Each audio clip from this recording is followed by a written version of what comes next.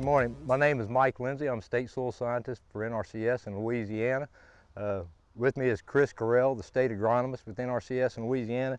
And what we'd like to talk to you today about is soil health. And we're going to be demonstrating our rainfall simulation unit, which simulates a rainfall event. And we're going to look at erosion under different relative amounts of cover on soil types. NRCS has become involved with the soil health initiative nationwide, and we're looking at things that improve soil health across the board. Primarily, one of the major issues is trying to keep cover on the ground all the time, plants growing, diversity of plants, disturb the soil as little as possible, and the primary idea is to try to build organic matter in the soil. But back to the rainfall simulation unit here. What we have are soil pans packed with soils. These are identical soils taken from within about 3 feet of each other. This pan simulates a natural vegetative cover, thick vegetative cover. The other two on the other extreme, the pan that's been heavily tilled simulates heavily tilled soil, and something intermediate, soil that has been tilled but it has a residue cover on it. And we're going to look at ideally the differences in amount of under our simulated rainfall, amount of runoff and amount of infiltration and flow through into the soils, simulating soil water storage and availability for plant uptake later on. And additionally, if you look at these pans, they're about 2 inches thick, and the ideal soil would have about 50% pore space.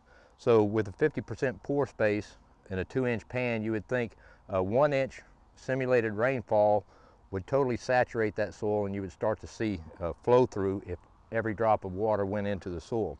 So what we're going to do is, in a minute, we're going to turn the rainfall simulator on, and we're going to watch, and when we get about 1 inch of simulated rainfall on there, we're going to cut it off and look at the results.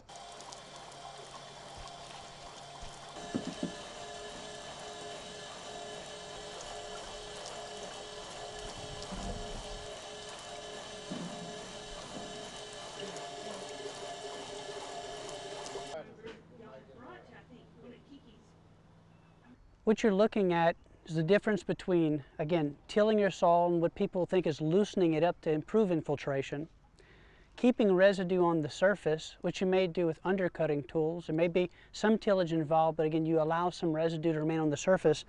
And what we're doing here is simulating, say, a cover crop that you're planting during the winter, or again, during the growing season, or right before, right after your cash crop. What's happened here, if you look at the jars, and again, we'll take them off for you, is that the majority of the water that we've applied is run off of the field. Very little infiltration has occurred, and most of the water that's being applied either by rainfall or through your irrigation system is being lost. Not only are you losing water that you're applying, but you're also losing topsoil. That precious topsoil that you're trying to build is being lost along with all the nutrients. Nutrients and organic matter that's being built up in that surface few inches is being lost to nearby waterways. And I can't say this enough, but water quality is probably the #1 resource concern right now that the AgCenter as well as NRCS is dealing with across the country. So just know it's very important for you to keep that topsoil, that organic matter, and those nutrients on your operation.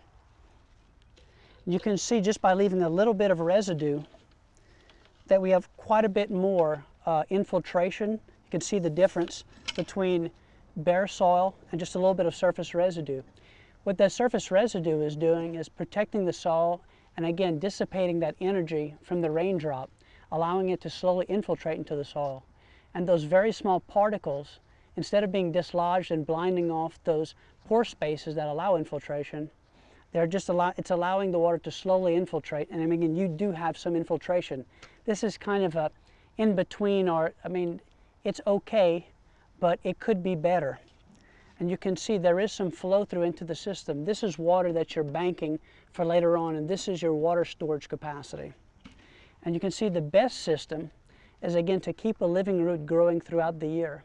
And the best way to do that, in addition to obviously growing your cash crops, is to plant cover crops. And cover crops will not only help you improve infiltration year-round, but they'll also help you build organic matter, and it's organic matter that's responsible for holding that soil structure in place, keeping it intact, and maintaining that water holding capacity that's so important for, again, taking advantage of irrigation water that you apply or Mother Nature's rainwater. What you just saw is not only applicable to large-scale agriculture, but also very applicable to your vegetable operations, anything else that you're growing out, even small-scale operations. You can take these same principles and apply them to what you're doing. On your vegetable operations, some of you have the option of moving the area around that you plant from year to year. This is also a great time for you to plant cover crops.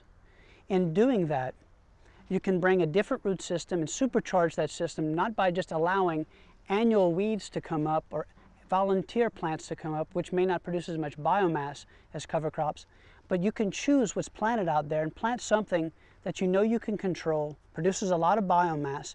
You can control how much root diversity you have, and in essence, instead of maybe a 3-crop rotation, you can build in a 12, 15-crop rotation. So just think about that. Maybe planting 2 years in one area, and the third year planting a cover crop, letting it go out, maybe naturally senesce, or terminating it around the first flower. And what you'll find is that that following year, after that cover crop, you'll reap the benefits.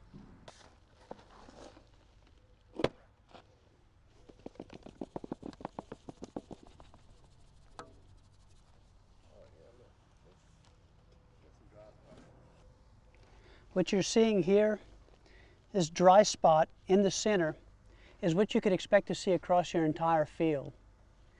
There is some side creep going on in this tray, and that's one of the limitations of the equipment.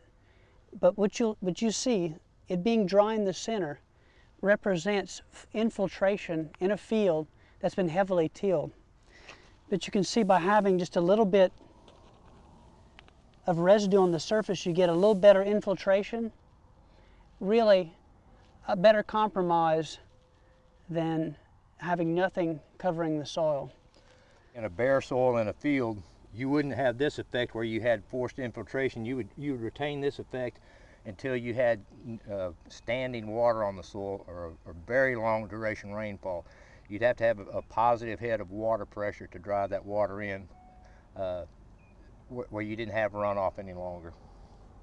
In the tray that had what would represent a cover crop, you can see that all the water infiltrated, and this is what you would see again as your water bank going into those periods of time where it's very dry. Especially important on crops where you have little access or no access to irrigation.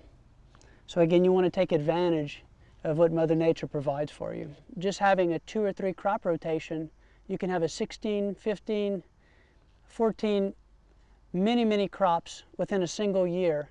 Very diverse root system, and that diverse root system and diverse soil ecology is going to help you take care of problems with insects and disease.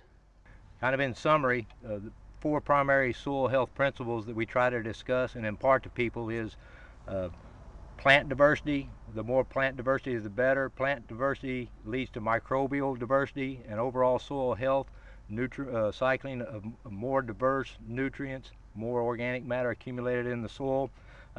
Disturb the soil as little as possible.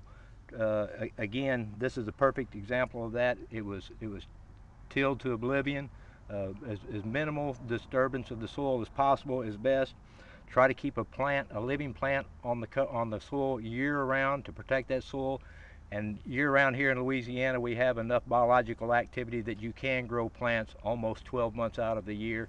Keep those nutrients cycling through those plants up into the surface of the plant, and when it senesces, you're recycling your nutrients thoroughly again. When you can't grow a cover crop year-round, a live living plant, at a minimum, try to keep the soil covered with some type of material, obviously mulch or other crop residues. So again, keep the soil covered. And those are the 4 primary soil health principles that we try to impart to people. If you'd like to learn a little bit more about soil health, cover crops, or conservation, please come into any one of the NRCS field offices near you or LSU AgCenter extension offices and ask us for a little bit of assistance. We'd love to hear from you and learn a little bit more about what you're doing. And if it's something worth sharing, we'd be more than happy to share what you've learned about soil health with the rest of Louisiana.